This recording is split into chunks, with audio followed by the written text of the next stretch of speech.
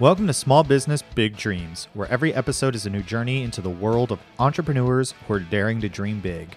In this corner of the internet, we're going to celebrate the innovation and the perseverance it takes to turn small ventures into booming successes. These small businesses aren't just places to shop, they're actually hubs of creativity and passion, each with its own amazing story. From the mom and pop shops to the innovative startups, we're going to explore it all. You'll meet the faces behind the brands, hear their stories, and maybe even get inspired to start your own venture. Whether you're a longtime local or new in town, come along with me for the ride and let's celebrate the backbone of our communities one small business at a time. Now let's dream big and spread some love for our local heroes. All right, well, welcome back to another week of Small Business Big Dreams. And you guys, this episode this week, you might love it, you might actually hate it. Most people don't enjoy doing it, but I am sitting down with a good new friend of mine, Dr. Maggie Grothe, who is a dentist who's opening up her own spot out in Algonquin, right? Yeah? Yes. Well, welcome. Thank you. Thank you for having me. Yeah, I can't believe I'm going to admit this. Well, I have no problem admitting. I love actually going to the dentist. I love having my teeth cleaned. I know a lot of people don't. So it's going to be interesting how people react to this episode today. But give us the elevator pitch of Maggie. Who are you and what do you do? Yeah. So I'm a dentist, like you said. I grew up in the Barrington area, so northwest suburbs of Chicago. And yeah, I've decided to open up my own practice in Algonquin. I have been an associate for about 3.5 years now, and just decided that there were a lot of things that I wanted to do a different way and wanted to do better. So decided to open up my own practice.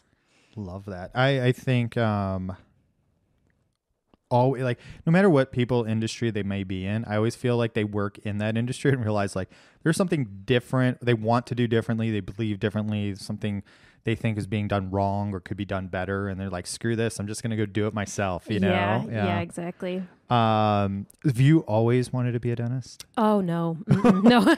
Okay. All right, there's a story there. All right. So up until I was a senior in high school, I wanted to be a country singer. No shit. Yeah, I was like determined. I tried out for X Factor and like tried to get all these gigs and everything, like going around with my little guitar. And yeah. And then I took a human physiology class my senior year of high school and like fell in love with physiology and the human body and like even like the urinary system. I was like, this is amazing. Like the human body is incredible. Yeah. And then eventually I was pre-med for a while and then found dentistry and just kind of fell in love with it. So yeah. Go figure. Yeah. Talk about a left turn, like creative, like artsy side to like, nope, medical science going done. Like, exactly. Yeah. But actually dentistry is a combination of art and science, the way I see it, just because it's so manual and there's so much like honestly just art involved in the mouth, which, a lot of people don't realize, but yeah.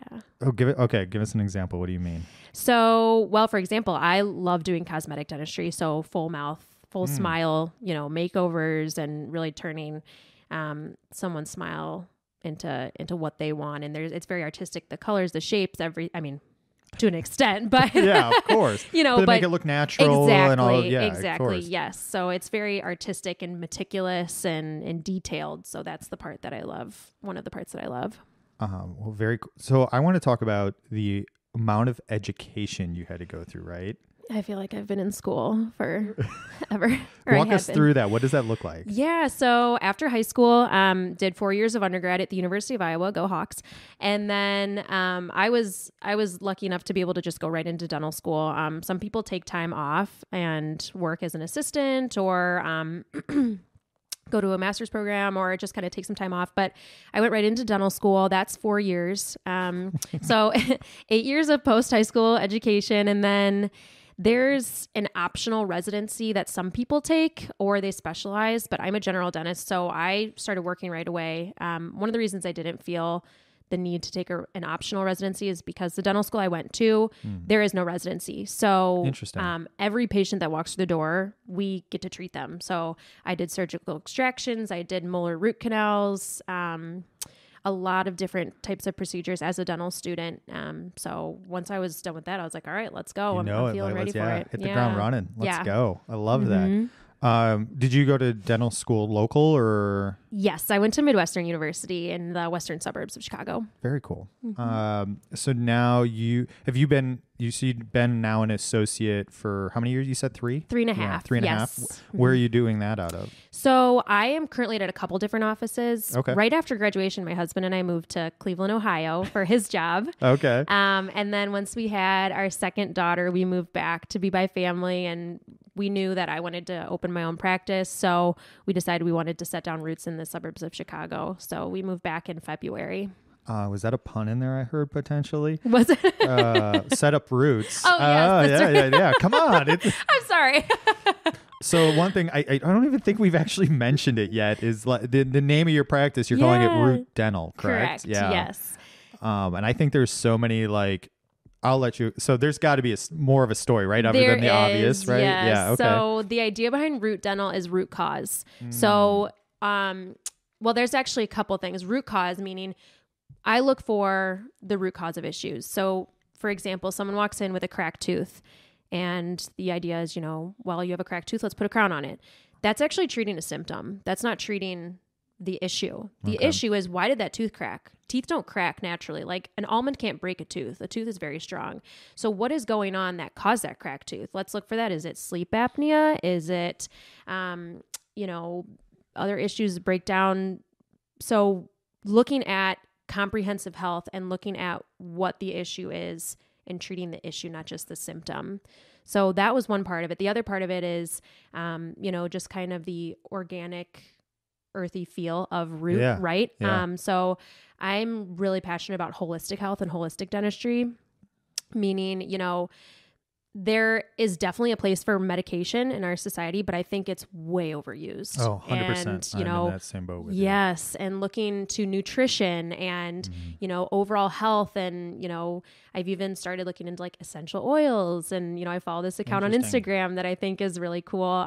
So just using like the power of our body and strengthening our body in order to help it treat itself, and not just leaning on medications. So I'm really passionate about that as well. So am I going to be very assumptive to think this is part of the reason why you wanted to establish your own dentistry, or is it just part of your career path as well? That was a big push. So one of the reasons that I wanted to establish my own practice is because and I've worked in 7 different offices now. Wow. And I didn't feel like in any sort of, and they all have been different. And with the exception of one, which is a pediatric office that I work at right now, which I absolutely love. That would be the exception. But all the others, I didn't feel like they were doing the kind of dentistry that I wanted to do. And that would be where you sit down and you really get to know the patient, and you get to know what the patient wants, and you do comprehensive dentistry and not just patchwork. Like a lot of dental offices, and it's just a different style. Yeah.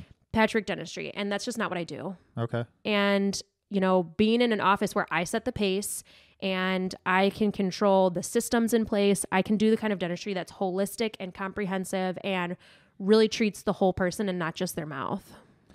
So I have a thing that's always bothered me when I've gone and seen the dentist is that actually I spend all my time with the assistants. I apologize. I don't know their titles, but like the actual dentist comes in at the last second, like, asked me, any issues? No. Okay, see you later. I was like, oh, all right. Exactly. They like, thanks. Like, yes. Okay. As you move through exactly. it. Yeah. It's like, and don't get me wrong, the assistants are great. They, they spend their time, they do their thing, but it's just like, so then like, what does the dentist do? Exactly. That's one of the things that I haven't liked is, I was actually at an office that I was at recently.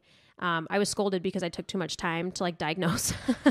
Like I was in there for doing a hygiene check, like the hygienist does the cleaning and I go in and check, and I was in there talking about the patient's issues and their symptoms and looking at everything and trying to, get the full picture. And I was scolded saying like, you're taking too much time. I was in there for like 7 minutes and I was like, this is ridiculous. This is ridiculous. So oh my God. Yeah. So I want to sit down with the patients. I want, like in my office, I will start. It's not going to start in the operatory. a new patient will not start in their opportunity. They're going to start in my office. Okay. I'm going to offer them coffee. We're going to talk. I'm going to get to know them. I want to know who their family is. I want to know what they like to do. And then we'll talk about dentistry, and we'll talk about why they're there and what they want. Not, oh, here's what I see and this is what you need. Yeah. What do you want? Why did you come to me? You know, how can I help you? And that's where it will start. And I feel like that's where it should start, is treating the person, not their mouth. All right. So this is the cynical shoulder of me that's going to ask you Yes. the devil's advocate question. So I know like doctors, like general practitioners Yeah. that have had very similar mindsets and they Mm-hmm. start their practice that way. But unfortunately, the way insurance works is really force their hand. Mm-hmm. Do you see that potentially being an issue, you know, having, because like for them, they were telling me it was like they had to see so many patients to actually make any money to like, because obviously you've got debt, you've got your insurance costs, I heard, are like asinine. Yeah. You know, and it's like, well, okay, so yeah, I have to go see a patient every 5 minutes or I'm never going to like make any money. Is that like going to hinder your process of wanting to do this way? So I will start by saying you are absolutely right. And that's how it works in the insurance world. 100%. Insurance world is a In nightmare. it's the worst. I hate it. In any dental office, and again, I've worked in a lot of dental offices. I've shadowed in a lot of dental offices. In any office that takes a lot of insurance, that is how it will be. I don't care what they tell you. That is Yeah. how it will be. The reimbursement rates are so low They're that in garbage. order to keep the doors open, to pay the staff and turn on the lights, you have to see more patients. And therefore you don't get as much time with them, period. I don't care what anyone says.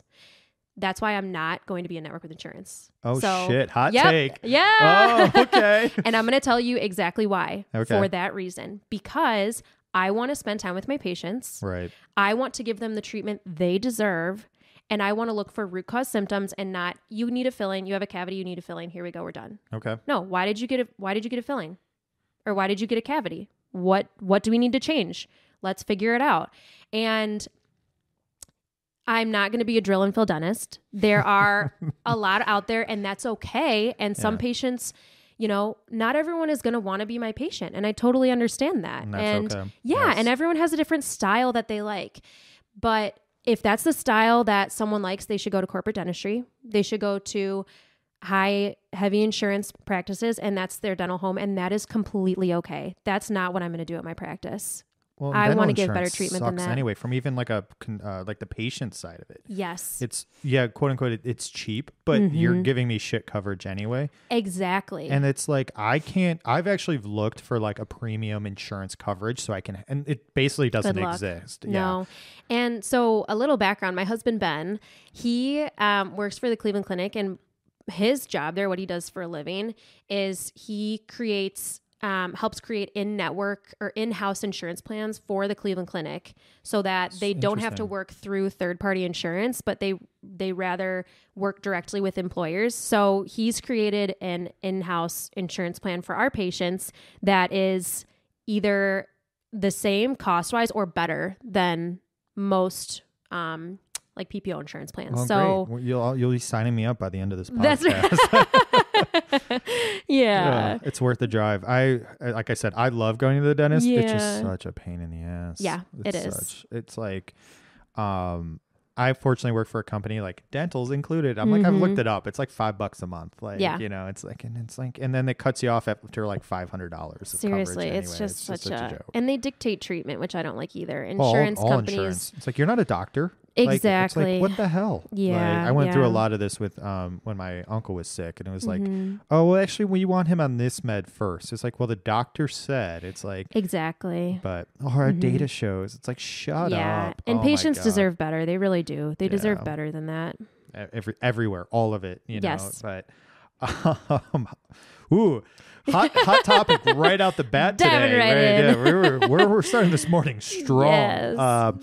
So back to you. Yeah. So, couple different shops you've worked, or offices, excuse me, you've worked at. And so now you're opening your own.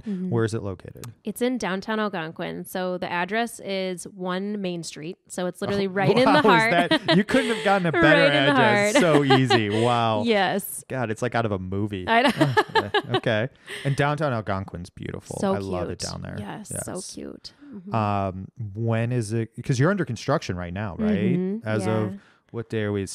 This is September 11th. Second or third week. Yeah. Yeah. Hot. Ooh, rough morning. Yeah. So you're second or third week in construction, right? Yes. Yeah. Okay. And when's hopefully the open date? December 26th. Day after Christmas. If you break your tooth on Christmas and your dentist isn't open, I'll be open. You can come see me. All right. Well, save me an appointment. I'm going to come see you. Yeah. Not for a cracked tooth, because I just want a good cleaning. I'd be happy to see it. All right. So December. Okay. So other than construction, which is always a fun process. There's a lot of, don't get me wrong, there's a lot of fun in it, because you're building from like scratch, right? Basically. Yeah. There's no plumbing, no electrical. There's not even a floor. I mean, it's literally nothing. So it's almost essentially. Is it a new building? Yeah. It's that Renew building. Oh my God. Yes. Yeah. Oh my. Oh, okay. Yeah. So you get to pick out all the like details though. Oh, it's and I down to the doorknobs, literally like the everything. I've been really particular and detailed, and there's thought behind everything. Yeah. So like, for example, I was very particular about all of the operatories have doors on them, because I want that sound privacy for patients, so that you don't hear what's going on in the next operatory. Drilling and the screaming in the other room. No, that's not the point. No, so if someone's feeling self-conscious and they don't want someone to hear what's going on in their mouth, they have that privacy. But that being said, they're all glass. So patients, I'm coming at it from the perspective of a young female patient that I want to feel safe in a dental office, and I want, to have my privacy, but also feel comfortable. And, I think that part of it is, having that glass door is you have privacy, but also like you don't feel like you're boxed in, and that someone can see what's going on if, to add a level of comfort. Is there going to be anything in the office that's kind of like new or cutting edge, or like something worth like bragging about? Everything. Oh, okay. Yes. So I'm hopefully getting a CBCT, which is a 3D X-ray that can really help with diagnosis. So if someone comes in and they have a problem, I can see if there's a crack in the tooth or an abscess or something that gives me a 3D representation of their skull. So I'm working on that. Hopefully we'll have that when we open, but those are really expensive, so we'll see. But I will definitely have a digital scanner. So no more goopy impressions. All of it will be digital scanning that'll be sent electronically to the dental labs. In addition to that, let's see, what else? I'm trying to make it as modern and new as possible. So digital x-rays, of course, all handheld x-rays units. So you don't have that big bulky thing coming out of the wall. Just as clean and new as it can get. Love it. Yeah. I honestly love the sterileness and cleanliness of a dentist office. It's just like, I'm so OCD, so it has to look immaculate all the time. I'm gonna come in and dragging mud all over the floor. Yes, but that being said, it's not going to feel like a normal dental office. How so? There's going to be greenery everywhere. Okay. I want it to feel like when people walk in, they're walking into a forest. Oh, so wow. greenery everywhere. It's not going to smell like a dental office. There's going to be essential oils, diffusers all over the office, so it doesn't, because there's that mental part of scent, so we want it to kind of tickle all the senses, right? The look, the smell, the feel, everything. You thought about everything on this one. Yes. God. So have you started hiring staff yet? Not formally. Okay. I've talked to a few people, but we'll start actually hiring probably in a few weeks. Actually, I'll probably put some formal ads out. So interesting. Yeah. Okay. That, I would say that's going to be, one, that's your most expensive overhead. Well, yes. maybe insurances, maybe yeah, rent, maybe, I don't know. Yeah. But staff, but it's also one of the hardest things to do. That is what I'm most nervous about this entire process, because I'm so particular and meticulous, and I have certain systems that I put in place in order to have things run efficiently. And also I want to make sure that my staff is, kind of buying in. And also it's really important to me that my staff feels valued, but also that they and that they work very hard, that they have that efficiency and that, we have a good work ethic and really positive experience. Like I want it to be a very positive place. I've worked in a lot of offices that have terrible culture, and that's not what I want for my staff. Like people should feel good when they're going to work. 100%. And I want to make sure that my staff feels that and that they feel valued and they feel respected. So that's really important to me too. Hey, you keep talking that way, you'll definitely find people. I hope so. There's plenty of people that, I could tell you firsthand. So my previous employer, I left because of, it was a toxic culture. Oh, there's so many of them. And I loved what the company was doing. Like I loved the product. I loved the opportunity, but it was just like, this is so toxic. Yeah. And that's why 90% of people, so my day job, I recruit people out of companies, and I can tell you the easiest thing is because either a bad boss or a bad culture. Oh, absolutely. And it's like beyond that, people can do it. Work is work to most people. Right. But as long as they don't, feel miserable going there doing it. Yeah. They don't. Well, I have an interesting story about that actually. Ooh. So the first office that I worked at, it was a private practice. It was pretty small. It was me and one other doctor, and it was a culture nightmare. It was absolutely terrible, to the point where actually, getting kind of serious here, I was sexually assaulted by one of my patients while I was doing a surgery on that patient. And they didn't dismiss the patient. Oh my God. No, what they did was they told me, when this patient comes in, we'll tell you and you can run to the back room so you don't have to see him. What? Not kidding. No way. Not kidding. And I actually have also had that experience. Was sexually assaulted as a patient by a doctor. So it is very, very important to me that my staff and the patients have a safe environment. I will never do anything on a patient that they don't know about. They will never have they will never feel like they don't know what's going on, and my staff will feel valued and safe. And that's super important to me because I've been in that situation. Yeah. Not only as a patient, but also as the doctor to have that happen. Yeah. So yeah. Yeah. God, I'm sorry. That is brutal on both ends. That's something I wish on nobody. And it's like, well, thanks. God. But you got to take it and do something about it in the future. Yeah. So, turn it into a positive experience for others, hopefully.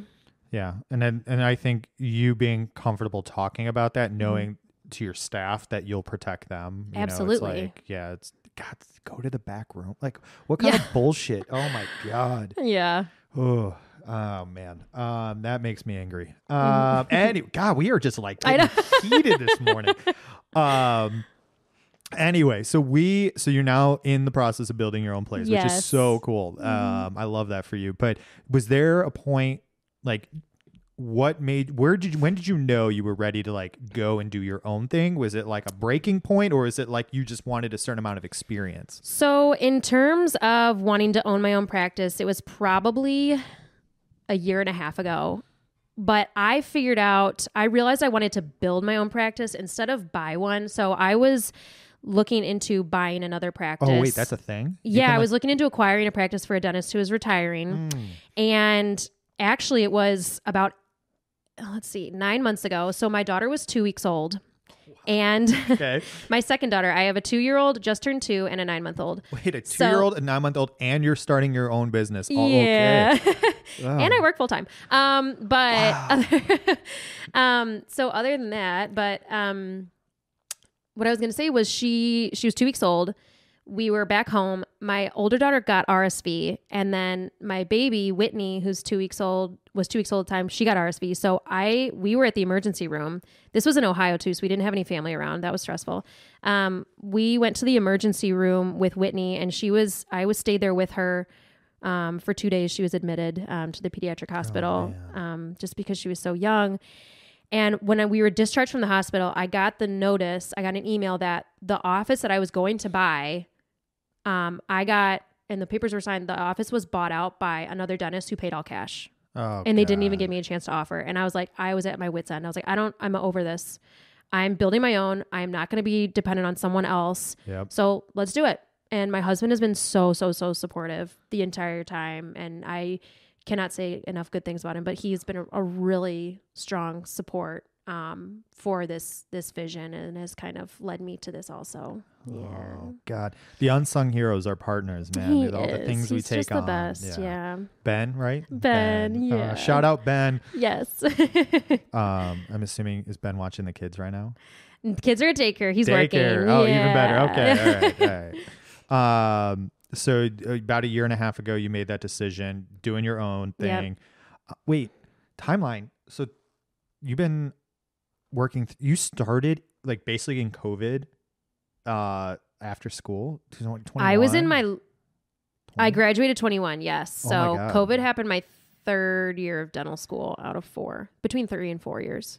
And then came out 21, and then had to deal like right out the gate, like all because 21 it was still pretty like all the regulatory stuff was still at least pretty hot. Wow. Okay, so you came in right. You went through, finished school in a hot mess, started in a hot mess. Yep. Oh God. Then you decided to get married, have a couple kids. Yeah, and, why not? It's like, let's see what else I can just throw into this. Oh my gosh. Okay. Yeah. It's like, do I just play like the circus music now? It's That's right. Cue it. Yeah, I'll have my sound guy do that now. Just kidding. What? Like, where do I want to go with? There's a lot. I have so many questions. Yeah. So I actually could have seen myself being a dentist. Like, yeah, I 100%. I would have loved it. I think what scared me off was the amount of education, which is like, it's like it's a lot. It is. It's but you need it. But for sure. So we kind of hinted on the holistic side of things, right? Is there and no insurance thing, the network? That's crazy. Which is I get unpopular opinion, but with reasons, I mean, right? The insurance really doesn't cover much anyway. It's so ridiculous. No, and that's the thing is like people think that they're getting a lot from their insurance, but then when you actually crunch the numbers, you're probably paying more with insurance than you are without, and you're getting fragmented care. Yeah. I'll definitely the latter for sure. Now, are you can't take any insurance, like even if you wanted to, like if there was not necessarily. Okay. So we'll help the patient. So the way that we see insurance is it's like a coupon, right? So insurance is really a dental coupon because you can get refunds and get some help with insurance. But when patients come to see me, I'll work with their insurance. But but you're above and beyond. Yeah. So I'll work with it, but I won't let it dictate the care that I give them. Good for you. Because it puts them in a box. Yeah. So it's just not how you want to operate. Yeah, so. And they can still use it, for sure. But can I use HSA? Right, like if I have an HSA. Oh, absolutely. Stuff, yeah. Yeah, okay. I mean there are a lot of different ways that people can. Yeah. Cool. Yeah. Man, that's so interesting. I'm actually. Is there more people like that in like the dentistry world that like just like it's starting to go that way? Yeah. There's a lot of offices and a lot of dentists I know who are dropping insurances because of that reason. It dictates care. Well, and the coverage is just so garbage anyway. Yes. It's just like what? It's just yeah. But where I was going with that, sorry, the insurance thing.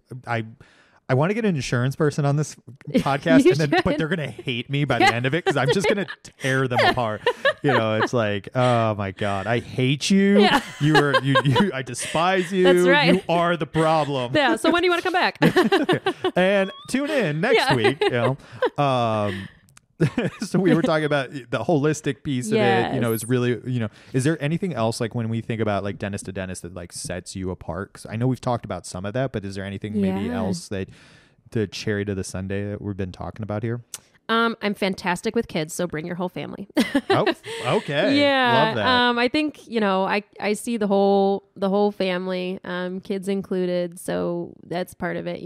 I've got 2 little kids. I'm a mom of 2, obviously. I've said that, but I get the family part. I get the toothbrush battle. I get, I have to hold my little Evelyn down to brush her teeth at night. And, I get it. I get all of that. So, yeah. Yeah, I think that kind of helps too. How are you balancing all this right now? I mean, kids. Good question. Yeah, building your own business while working. It's like a full time, and somehow made time to come and hang out with me today. Yeah. Which thank you. Oh no, thank you. I'm so happy to be here. Yeah, but how are you doing it? First, my husband is incredible. Ben is amazing. He is so supportive. He helps out a lot, but I think. Honestly, I think part of it is I just have more energy than the normal individual.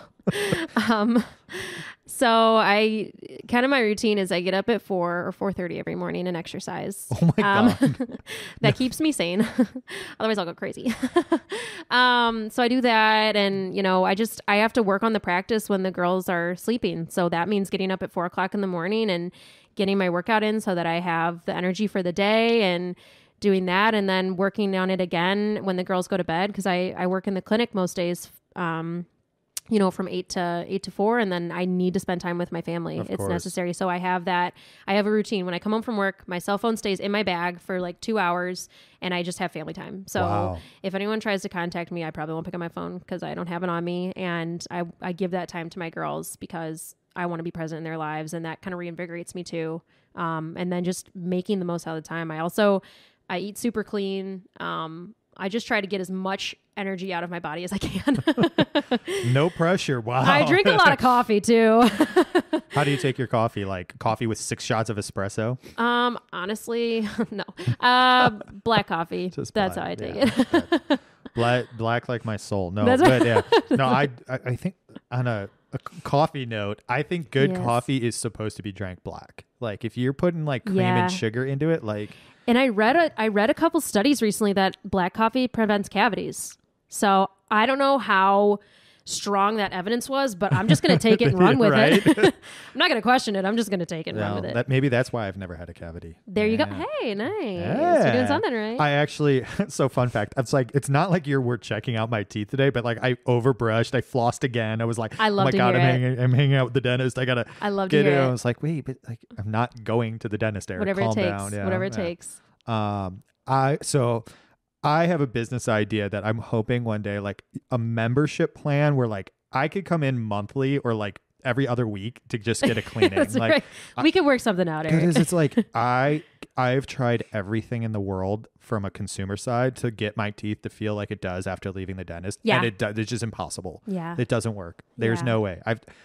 Every water pick and electric toothbrush and this soft and medium, and it's like none of it. And the fluoride, it's like Yeah. none of it. It's like I have to go to the dentist. Yes. You guys have the special touch. That's right. Glad to hear that.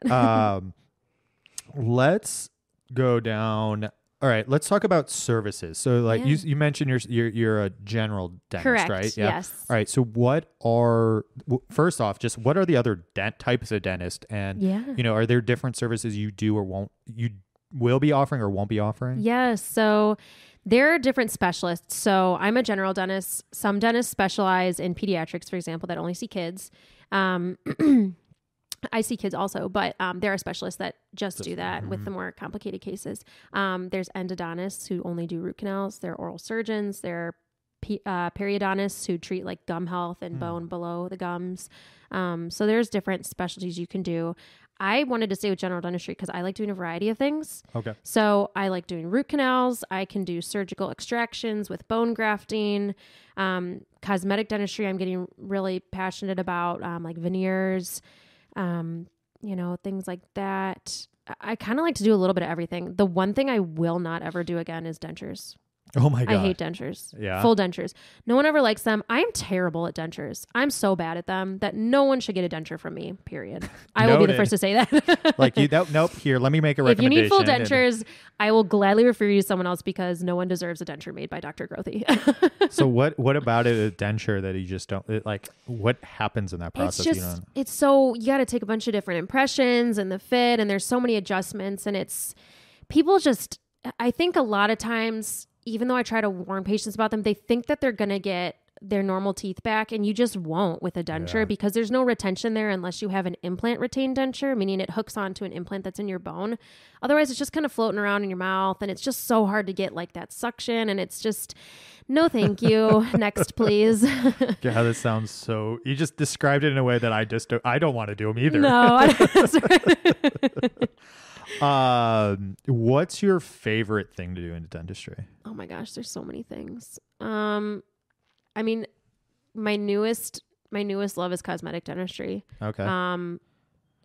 You have to be so meticulous, and there's a lot of, I'm not trying to hate on any dentists here. I have just Go learned. for it. It's a competition. No. I think we're all a team. We all have to support each other. Dentistry's hard. I will say I have recently started on a continuing education pathway that is a lot of extra work. I have to go fly to different places in the country. It's like a 9-part series with multiple weekends. It'll end up being over like probably 120 hours of continuing education. This is just for the cosmetic stuff? Yes, just for the cosmetic stuff. And I've started on that already. And it looks at the functional part of cosmetic dentistry. So a lot of patients, I know if people have the idea that, veneers just fall off, like veneers aren't a great treatment plan because, they'll fall off. They're not great. That's a thing? Yeah. And patients are like, just go for the full crown coverage, because full crowns versus veneers, because they'll stay on better. That's if, I will say this, my patients will not have that problem because you have to take extra education and you have to be very, very meticulous about it and look at the whole mouth. That's how you get veneers that stay on.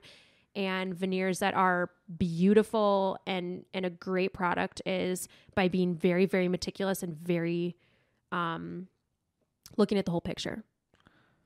Correct me if I'm wrong. With veneers, you still have to shave the tooth down a bit, right? The difference with veneers, yes, you do. It is much more conservative than crowns.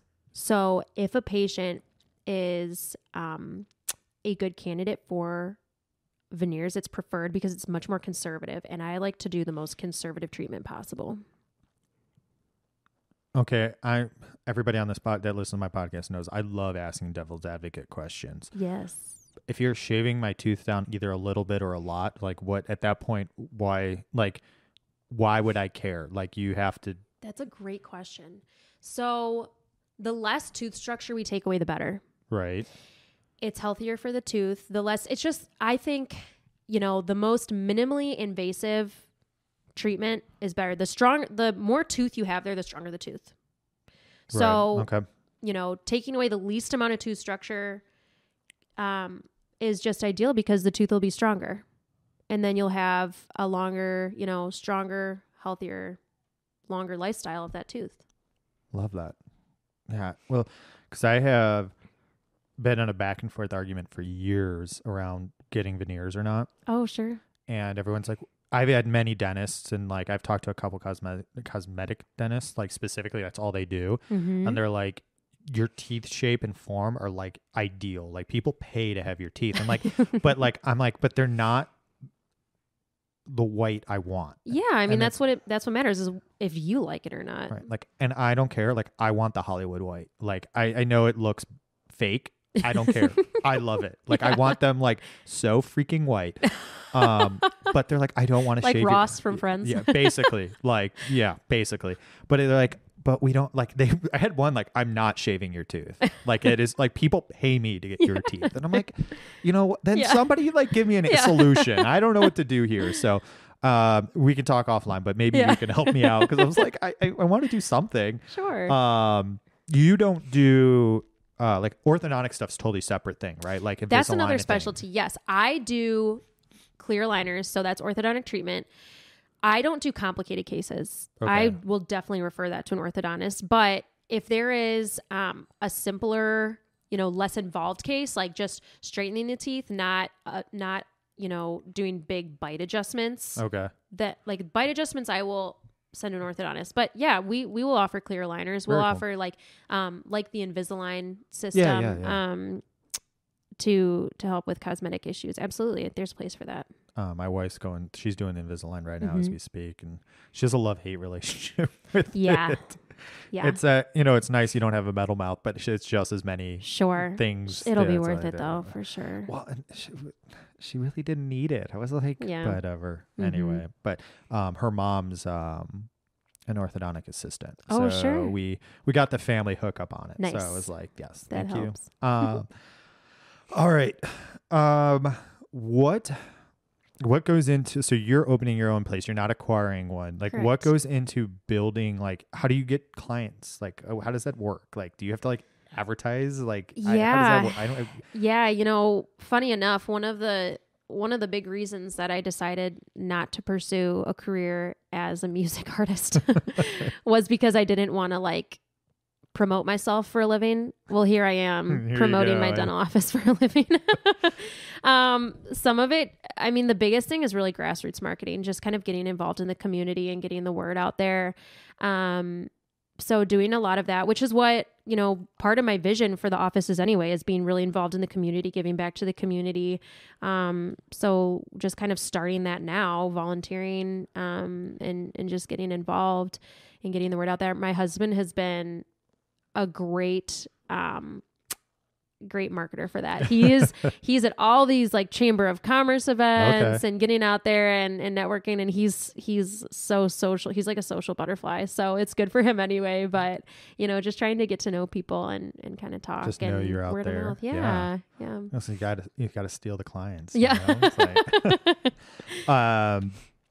I have to give you a shout out, because like one of the big things, like I get reached out to come on the podcast by a lot of businesses and companies, but like your social media is like just getting out there and like just share. I think you do your Instagram so well, because it's just like in a thought, like you're sharing just good information. I appreciate that. I have so much doubt when it comes to that. God, I'm like, this is, you know, keep doing it. Oh, thank you. I know. I have no idea what I'm doing when it comes to that kind of stuff. You're doing great. Trust me. Oh, you're so sweet. Thank you. You're providing valuable content. You're doing it consistently. Like, you know, and it's like, maybe you're not seeing the numbers you want to see yet, but it'll get there, and like, just keep doing what you're doing. Thank you. It's so good. Thank and you. it was like a big, like, okay, she like, I've had people like I do like a kind of like a pre-interview with, and they just have like no, like, not that you have to have an opinion, but they don't have like any opinions or thoughts. They just like, I just do my job. I'm like, do you even know what's going on in your industry, or do you like stand for anything? Like, come on, give me something. Well, and I feel like with dentistry too, it's kind of easy because there's so many different ways to do dentistry. And I mean, you can go to 10 different dentists, get 10 different treatment plans, and they can all be ethically correct. Like, there's not one right way to do dentistry. Like, I do dentistry differently than some other dentists, and that doesn't mean other dentists are wrong. Yeah. And it doesn't mean that I'm wrong. It just means that we have different approaches, and, you know, there are patients that, you know, have different needs and wants, and, you know, it's okay. That is 100%. That is one of the things, like, the medical world has always blown my mind. Like, there's more than one right answer. Absolutely. And it's just like, wait, but I just want to be better. Like, just fix it. Yeah.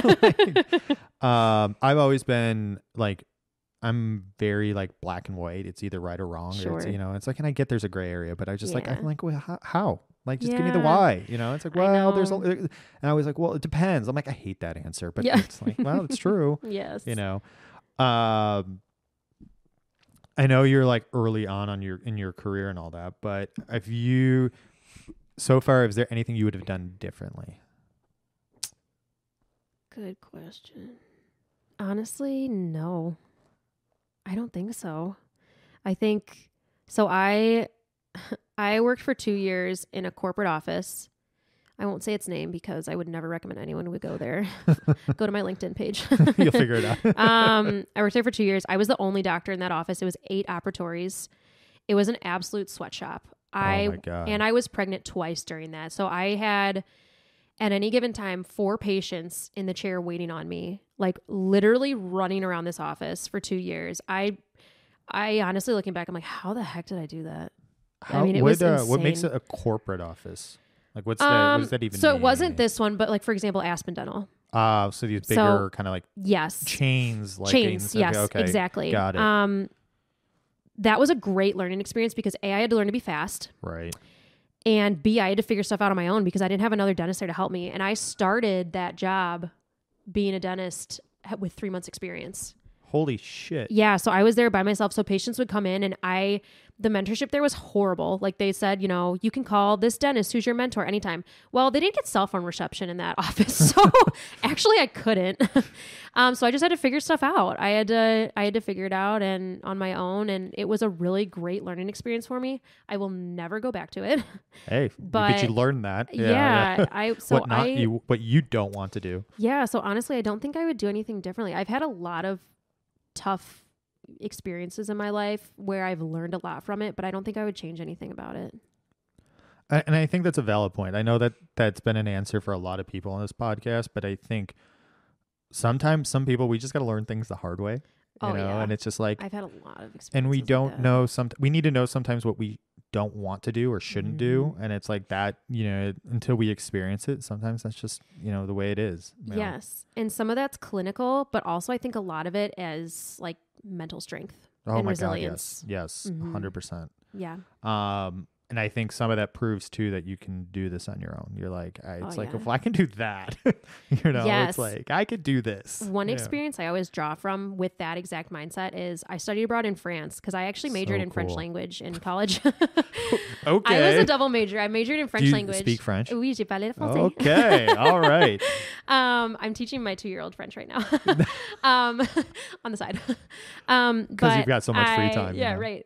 But I majored in French and I was pre-dentistry. So I kind of double majored at University of Iowa. And one of the experiences I draw on to kind of remind myself of what I can go through is I studied abroad in France. I lived there for 5 months. It was horrific. I had a host family that bullied me for 5 months. It was horrible. I got to a very, very dark place while I was there, but I made it through. So now whenever I have like a period of time, a season that's really hard, I literally think to myself, I made it through France. I can do this. That's unreal. So, oh my God. Yeah. I am like a heavy morning of emotions for you today. Oh my God. But I made it through. So you here got we are. through it. On the back note where you were talking about like they were supposed to provide you a mentor. Have you had a mentor or somebody that you can shout out that was like gave you great advice? I've had several mentors. So there's a dentist, Dr. Steve Marsh in Cleveland, who I met when I was in dental school. He has been a fantastic mentor. Not only with dentistry, he does a lot of cosmetic dentistry. So I've tapped into his knowledge on that, but also just with how to treat people. Okay. He's wonderful. He's been practicing for a long time. So he's been great. I also got the idea of dentistry from my brother, who's 5 years older. He owns his own practice out in Colorado. Okay. And he got me into cosmetic dentistry as well. He is a phenomenal cosmetic dentist. I mean, the work he does is so impressive. And he's a savvy businessman too. So, yeah, with that. And then, you know, I've had a lot of influences in my life outside of dentistry too, that have really kind of shaped, you know, my tougher side and also just kind of helped me to get to where I am right now. So a lot of people to be grateful for. On the flip side, if somebody was going to become a dentist, what piece of advice would you give them? Okay. So I'll say that for a dentist and for a business owner. To become a dentist, I would say anyone who's looking to like apply to dental school is be as well-rounded as possible. So I have always had to study really, really hard for school. Even in high school, like I would study on Friday and Saturday nights. Like you were that kid. I was that kid. I had to be in order to pass. Like school has never come easy to me. Okay. I have always had to study so hard. Like college, I didn't party. I studied all the time. Like for 8 to survive. years. I mean, honestly, like, so, but be as well-rounded as possible because like my test scores, my GPA was not the best. I really truly think the reason I got into dental school was because I was well-rounded. I always worked. I've worked since I was like 13 years old. I've always had a job. And my personal statement, my resume, I think, and that's what got me my job too, with that being the solo dentist in that office was my resume. Because I was well-rounded. So I would say try to be well-rounded and that will get you into dental school because they care more about that than just the plain test scores now from what I've heard. Man. Yeah. I do not want to be going through school right now. That is just, no. And then you had some advice for somebody who was going to be a business owner. Yeah. I would say from my very short stint as a business owner so far is do your research, do your education. There's a lot that goes into it, especially to own a dental office, like any other, small business is just do your research, ask questions, be as prepared as possible for every step of the way. Have you had any surprises yet? Honestly, no, because I feel like I've listened to so many podcasts. I've read so many books. I've like done so much like CE for owning a business as a dentist. So I really haven't yet. I know there will be some, but not so far. Knock on wood, you know. Yeah. And plus it sounds like you've got a brother that's kind of been there, done that a little bit too, right? Yeah, he's given me a couple tips, but just I've honestly, I've just done so much research on this whole process. Yeah. I mean, research, but keep an open mind, because I feel like, you know, I've been through that route twice, and it's just like, as much as you think you know you're ready for it, there's always something that's going to end up catching you off guard. Absolutely. But, and sometimes it's a good thing, you know, too. So not to come off with a negative connotation there. Yeah. But, have you set any goals, or a line would be saying that your practice is a success, like that you're hoping to reach, and what does that look like? I mean, I have a very detailed spreadsheet for yes, like, charts, graphs. Yes, for like the actual, you know, quantitative business side. I think I will feel the success in that I have a happy staff that wants to come to work, and it's a very positive environment. And I think having, you know, happy patients. I mean, that's really what it comes down to, is just having that feel that my staff wants to come to work and they enjoy each other and enjoy, you know, working in my office, and just having patients that feel like they found a dental home and want to come to see us. I love that. Yeah. Yeah. You'll feel it. There's always, I would say that every business owner has that moment of like, I almost want to say like, I've made it, but like, you know, and it's not always quantitative, right? Yeah. Like, oh, I'm making $1 million. I have 10,000 patients, whatever that is. That's not always the case. Yeah. I mean, trust me, we all want to make money at the end of the day, but you know, the fact that like, whether it's the certain, like some people, it's, you know, it's triggered by like a certain review, or a customer tells a story, or, you know, it's like, or you've been around so long that now the parents are bringing the kids, you know, kind of thing. And it's just, again, it depends on your business, but there's always that moment of just like, shit, you know, country singer looks out and sees 30,000 people in the stands, you know. Do you still sing or do anything with that? I did more before I moved. Like, I'll sing at church, stuff like that, but I miss it a lot, truthfully. Then don't give it up. Find an outlet. It's hard, man. Yeah, well, you're doing everything else. Why not throw that in the mix? All right. I sing in my car. Does that count? That's something. Yes. You got to do it something. Yeah. Well, very cool. So you're opening not until December. Is there, like, if somebody was interested in meeting with you or signing up, like, is it like December? Like, that's like, can you sign up now for that date? Absolutely. Or we're pre-booking now. So we've got a little list started, which is really exciting. Heck yeah. So people can either go to our website, which is rootdental.net, or, you know, just call me. My number is 224-333-2063. Wow. Putting the number out there too. And I'm actually shocked you were able to get that web address. Yeah. I'm not going to lie. I would have figured. Well, I got it like before I even decided to build the office. Like, I was like, well, just in case, I'm going to get this. Well, I think it's like you could pay like $50 for like 3 years or something seriously. like that. But I'm just shocked it was available. Yeah. I was like, Root Dental? Like, that seems such like a obvious combination that it was just like, okay. You think. But no. Yeah. Okay. Well, good for you. You know? All right. So we're going to wrap up here. We had polled our listeners. There's some hot take questions around what your thoughts are in the world of dentistry, right? Yeah. Or just like teeth care in general, right? So we got this one a lot, and this was by far our number one question, or, you know, what's your take on fluoride? Dun, dun, dun.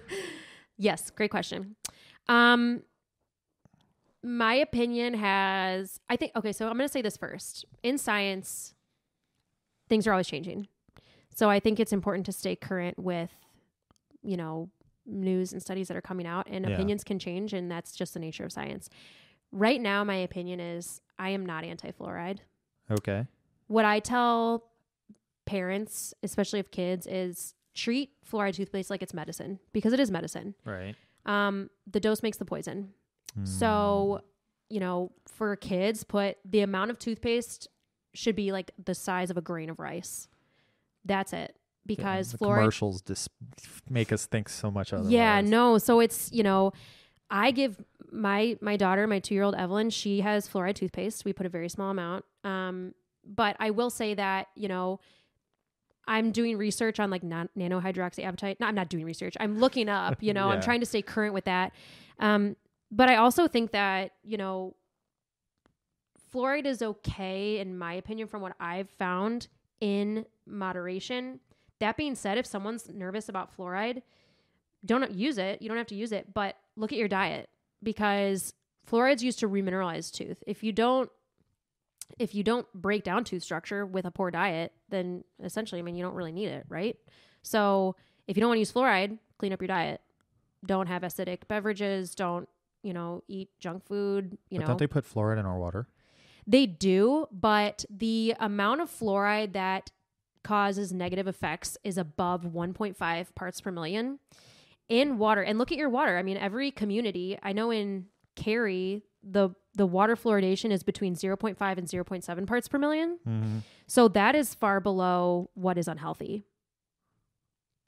Okay. So But look then at if you your water do, levels. but all right, because I'm always the devil's Yes, advocate, but it's like absolutely. if I do, it's in my toothpaste, it's in my food, it's in Mhm. my water, like obviously then that starts to aggregate, right? Yeah. Like I guess, there's no good answer or there's no final answer. That's why it's the great debate. Yeah, right? absolutely.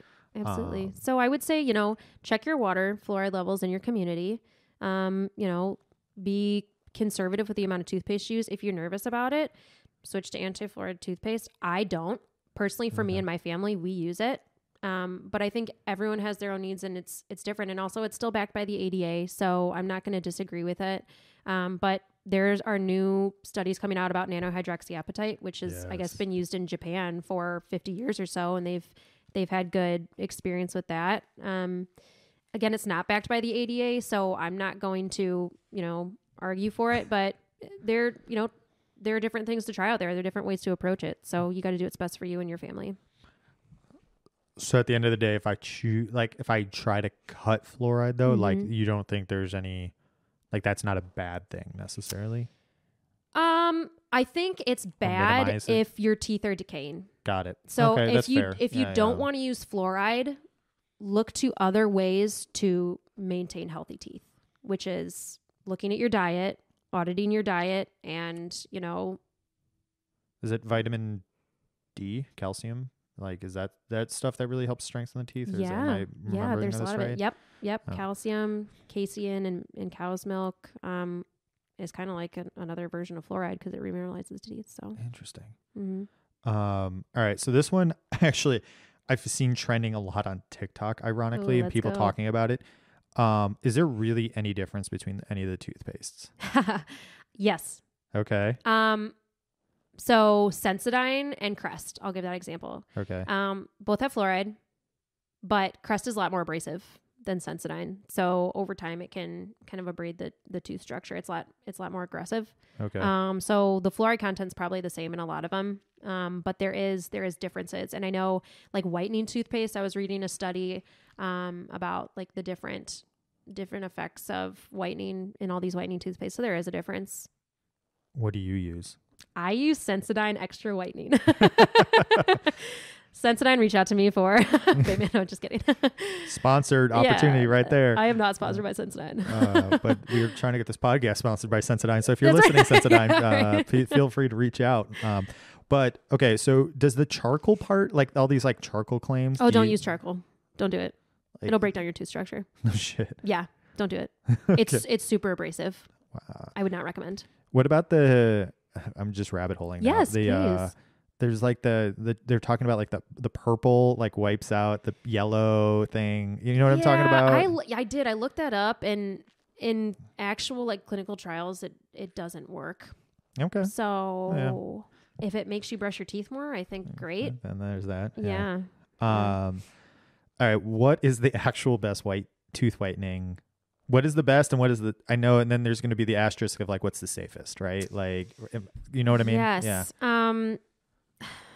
I think, Crest is okay. The strips you're talking about? The strips are, the strips are okay. They make people's teeth, myself included, super sensitive. Okay. So that doesn't necessarily hurt the teeth, but it will make them super sensitive. When I want to whiten my teeth, I will use like Crest white strips and the Sensodyne because they make my teeth super sensitive. Okay. That's just what I use. There's not a Her teeth are super white, by the way. People. Oh, thank you. So that's what I use. But you know, we also will offer in-office whitening too. So a lot of dentists do in-office whitening that will be less sensitive for your teeth when you get it done professionally. Is that like, I'm throwing a brand out there, but kind of like the Zoom whitening where they use the that is light, a brand of it. with the lights and stuff like that. So the light has not actually been clinically proven to help. Oh, really? Yes. Okay. That's the UV activation. Yes, that doesn't do anything. It goes back to that purple thing. That's think, like marketing. Well, really good marketing. But no, the light does not actually help. But in-office whitening is, so the way that we'll do it is like if someone wants to come in and do professional whitening, what I recommend and what we do is the patient does take-home trays for 3 weeks. Oh, shit. And then, every night. And then they come in and do the in-office whitening. And then they can, if they want to, do like an extra week of at home. But that's what has shown to be the most effective is like at home and then in office. So the combination of the two. Okay. That's intense. Like I was like looking for like one and done. Let's go. Yeah. Unfortunately, with dentistry, that doesn't really happen that often. Yeah. Okay, because I'm all about tooth whitening. I want these bad boys white. Well, I have some tips for you. Oh, let's go. When you drink coffee, double fist it. Water and coffee. Take a sip of water after you take a sip of coffee. That helps prevent the stains from sticking. So coffee stains is like a real thing. Like, yeah. Okay. Oh yeah, definitely. I've read like that's a bunch of like myth. No, that's a real thing. Oh shit. Yeah. Or do the same thing with red wine, God, blueberries, all that. Drink. Yeah. I go from coffee until 4. Yeah, and then I switch to white red wine. It's like that sounds great. Shit. So that's like one of my tips is do that. Don't brush right after you drink coffee or wine. Wait like 30 minutes. Because if you brush right afterwards, you're basically like pushing the stains into your teeth. I heard that's also true with like immediately after eating, like the food can actually act as an abrasive too. Yes. Okay. Absolutely. Cool. So I'm not Spot crazy. on. Wow, you're so knowledgeable. See, I like my teeth. Yeah, I don't care. I love it. So I will skip that. This one's about like insurance. Yeah, I think we've beaten that. What's the debate around dental insurance and the impact of care? Like, yeah, that horse is dead, and we poked it a couple times. You alluded to this very, very early on in the conversation, but like the diet or just lifestyle influences into dental health, and the one that you like glazed right over that I meant to stop you on was like how sleep apnea and cracked teeth. Yes. Like what? Oh, that's becoming so much more prevalent in dentistry. So there are a lot, and this is part of the reason why I'm so passionate about holistic and comprehensive care is because the mouth is a window. It's a mirror for the rest of the body. So there are a lot of things that show up in the mouth. You can see diabetes, heart disease, immune health. Everything shows up in the mouth. It's all connected. So some people, think of your mouth as being just a different part of the body, but it's all connected. So for example, signs of sleep apnea, and especially in kids, we're seeing it a lot. So if a kid is bedwetting, if a kid is snoring, grinding their teeth, they've got like wear facets, we call them, like flat spots on their teeth. If they have a narrow arch, these are all signs of sleep apnea. So even adults like grinding teeth, cracked teeth, that can be a sign of sleep disturbances as well, airway obstruction, things like that. So I do not diagnose sleep apnea as a dentist. However, I do look for the signs and refer. Refer it over. Yeah. Do you have any like not so common like just tips or tricks or things that like people are doing often that shouldn't, or like just things about general mouth care that you would love to drop some hot information on here?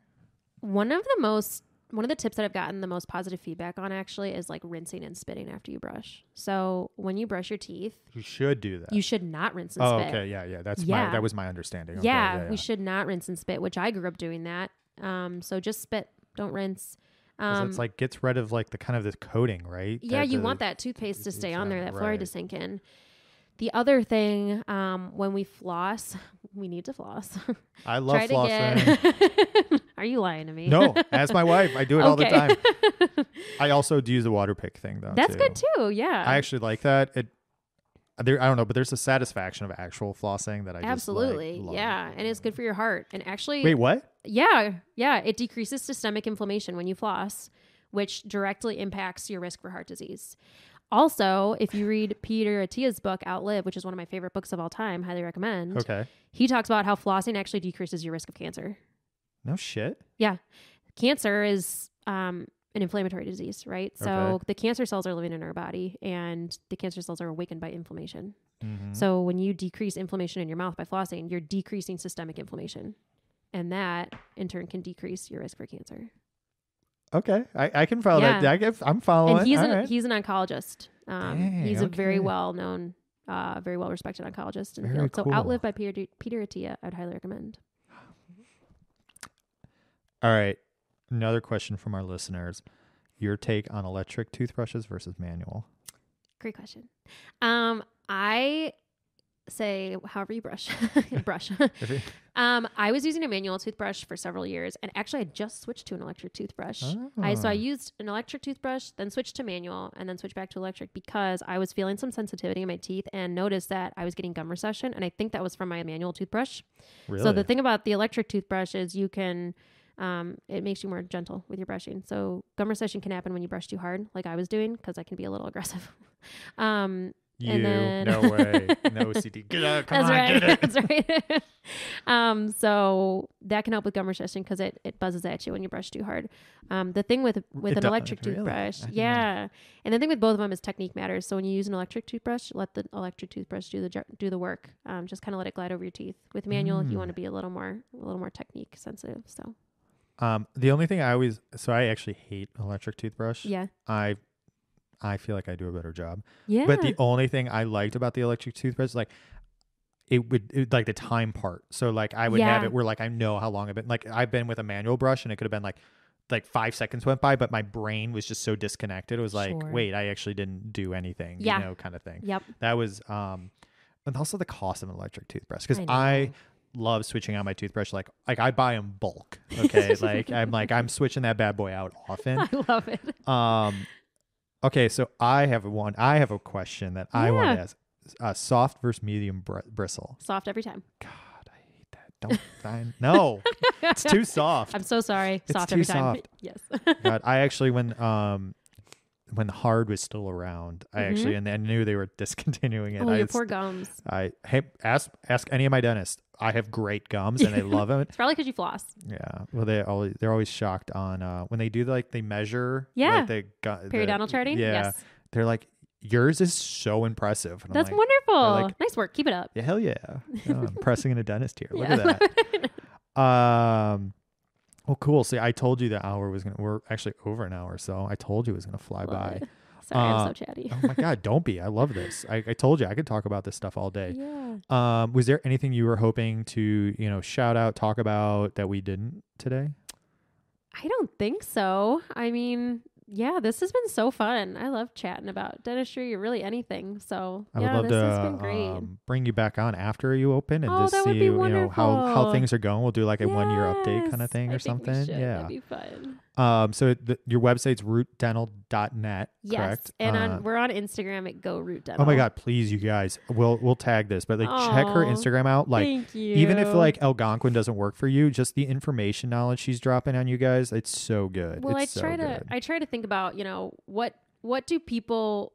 I want it to benefit others, and make it less about myself. And I put a lot of videos of me talking on there, but I want it to hopefully educate and benefit others. And I mean, honestly, I think that gives some credibility to you. Some of it's kind of boring probably, but I'm I mean, at the end of the day, it is dentistry stuff, but at the same time, it's still good info, Yeah, well, thank you. I appreciate that. And you just did an interesting post too. It was, you sat down and talked with somebody who did. I'm really excited about this. Yeah, it's called Beyond the Brush. Okay. Is this new series I'm starting? Yeah. And that's part of my holistic and comprehensive care kind of passion. It's like a side passion project, is talking with other local healthcare minded professionals and providers. So I just talked with Aubrey from Main Hair Boutique. She's so fun. And she owns a hair salon, but she also is really passionate about holistic health as well. And how, health health shows up in your hair and things that we can do. So I'll be talking to hopefully other health-minded professionals to just talk about systemic health and Love everything. that. I think it's such a cool idea, and I like that. Beyond the brush, I like that. And is it? Oh, those will be posted on Instagram or YouTube? Where does those? Instagram. Yeah, and I'll probably put them on Facebook too. I'm starting to. Facebook's hard. It confuses me. But well, honestly, pro tip: you'll need a Facebook though. I do have it, so you can look for us on there too. They're on Facebook too. So December 26th, grand opening, right? Yes, and pre-booking is now. So cool. I'm gonna go sign up. Well, cool. Well, thank you for coming on today. Yes, thank you for having me. It was so fun. Yeah, absolutely. Well, and thank you to our listeners. That wraps up another week of Small Business Big Dreams. You guys know the deal. Like, share, comment. We support local. We shop local. And then I'll have all of Maggie's info tagged, commented, posted, and all the stuff. You guys know the deal. But until next time, goodbye for now. And that wraps up another episode of Small Business Big Dreams. Thank you for joining us. Please support us and these incredible small businesses by sharing this podcast with friends, family, and on your social networks. Spreading the word not just helps us grow, but more importantly, supports the dreams of our local entrepreneurs. Don't forget to subscribe to our podcast on your favorite platform. But if you have a small business we should hear about, reach out to us on social media or our website. We would love to hear from you.